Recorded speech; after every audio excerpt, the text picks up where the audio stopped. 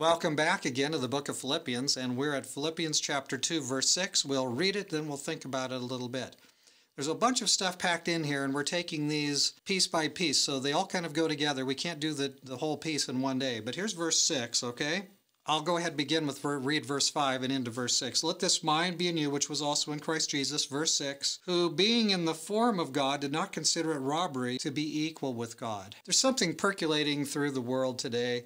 It's a teaching that Jesus is somehow akin to a created being. There was a time when Jesus was not, and there's a time when he was, and so Jesus becomes like a created being, right?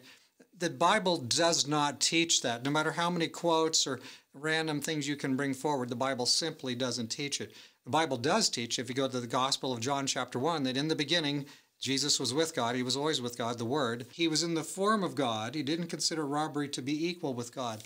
Jesus is equal with God. This is what our text says. Jesus has infinite power. God the Father has infinite power. There really are not any substantive differences between Jesus and the Father. They're two different persons in one God. The Bible clearly teaches three distinct personages. At the same time, it clearly teaches that God is one. What's the difference is that Jesus came and took human flesh and lived in it. The Father and the Holy Spirit did not do that. But he is equal with God according to this text, who being in the form of God did not consider it robbery to be equal with God. So this text is asserting Jesus is equivalent. Jesus, the person, is equivalent to God the Father, the person. So let's never get it in our mind that somehow we're worshiping a lesser God, God Jr., Jesus, who's, a score of 99 on the infinite power scale, and the Father is a score of 100 on the infinite power scale.